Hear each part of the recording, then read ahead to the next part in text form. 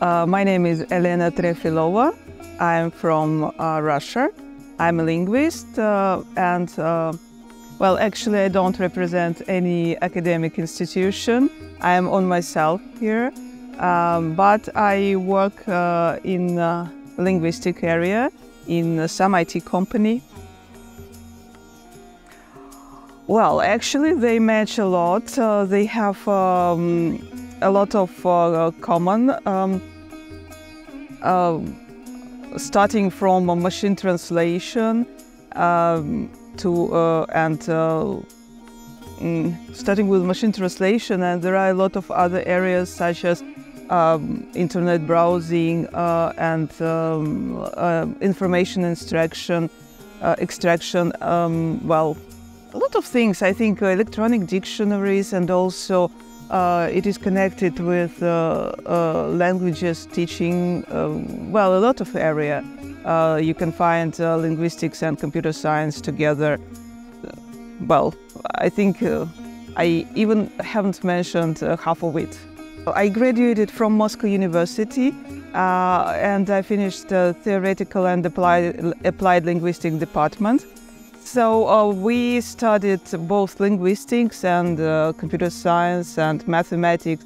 So it's not new for me. I'm quite familiar with this area.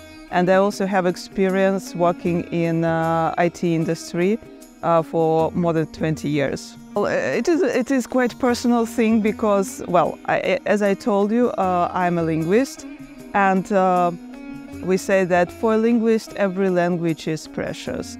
So I studied, during my life, I studied a lot of languages. My first foreign languages at the university was Hungarian. And yes, I also continued with Finnish, and then I studied in China, for example. I studied Chinese for 3 years. So Sanskrit is a new experience for me, a new language type, and also it is a language from the area which was unfamiliar for me. So I didn't know anything about India, so it is personal. It's mainly personal interest. Sanskrit has a huge heritage. There are a lot of ancient texts that you can read in Sanskrit.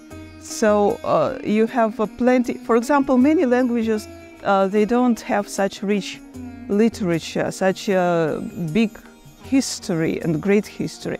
So it encourages you to dive into this area, and you can feel yourself like invigorated with all this amount that you can learn, you can study it. So it's like a door to a new world.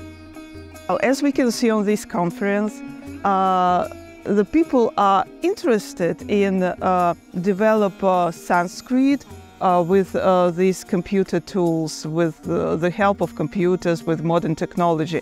So I think it is quite interesting to join this Asian language and our new modern technology together, and to see what will be with it. So I think there are a lot of perspective to we can see in the future. Well, I think, and it is also modern technology can revive this Asian language, so people will be interested in it, and they will know about this language.